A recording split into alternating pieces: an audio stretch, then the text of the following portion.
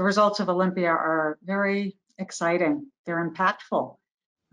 What they indicate is that for patients who have an inherited BRCA mutation and have developed breast cancer, those with a high risk of recurrence, in addition to standard intensive chemotherapy, when the PARP inhibitor olaparib is added, there's a significant improvement and decrease in recurrences, and mostly driven by a decrease in distant recurrences. So that's extremely exciting and impactful. I think one of the big obstacles is really identifying BRCA mutation carriers. I think it's very important that patients now in the early breast cancer setting are identified if they have an inherited BRCA mutation. There are studies showing that there's underutilization of germline genetic testing, and that some studies showing less than half of patients who have a BRCA mutation or who meet criteria for testing are being offered testing. And I think it really begs the question now whether all patients with breast cancer, early stage, should be offered germline genetic testing. You know, we've done this genetic testing in the past to really inform us about a patient's risk of developing a future breast cancer, a second breast cancer, ovarian cancer, so that preventative surgery or intensive surveillance could be utilized. But now it really affects treatment, and a very impactful, practice-changing treatment that will decrease recurrence and I think likely in time survival. So it's really important that we identify BRCA carriers at their diagnosis. So whether this means universal testing or you know, really identifying the breast cancer patients who don't need genetic testing, rather than complicated criteria of who does need testing, it might be simpler to indicate who doesn't.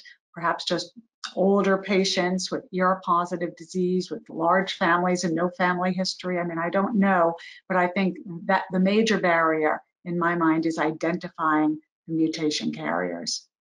So I think there are a number of questions that OlympiA raises. You know, one question that comes up a lot is, what about all the patients who weren't eligible for the study? So the bar for eligibility was set very high for those patients who had ER-positive, HER2-negative disease. They needed to have, if they went to surgery first, they needed to have 4 involved axillary lymph nodes.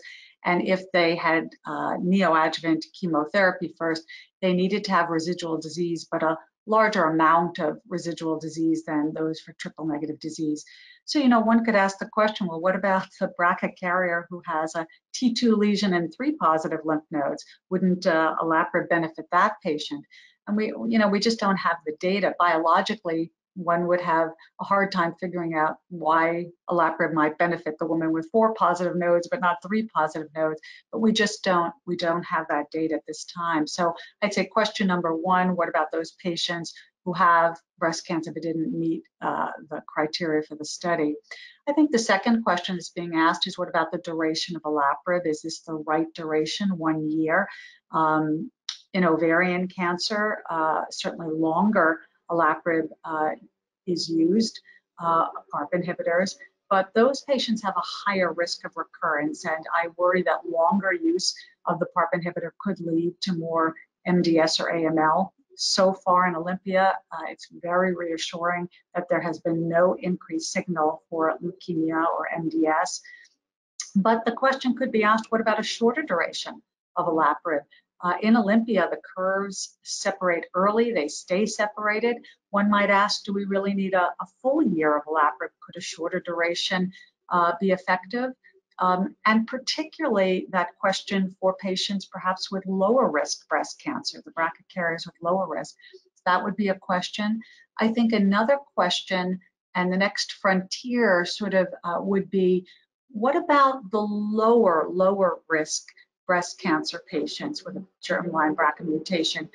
Could this study, OlympiA, was looking at BRCA carriers with high-risk breast cancer.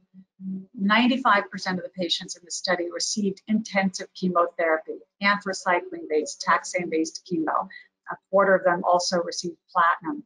And the olaparib was added to that and decreases recurrences.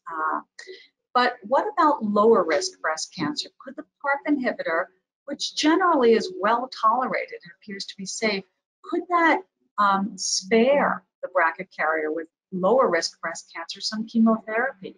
If the PARP inhibitor is used in the neoadjuvant setting and the patient has a complete response to the PARP inhibitor, might they be spared chemotherapy or at least be able to get less intensive chemotherapy if they have a great response to the PARP inhibitor? So I think those are all questions that arise from the great success, and it's really a remarkable result from the OlympiA study.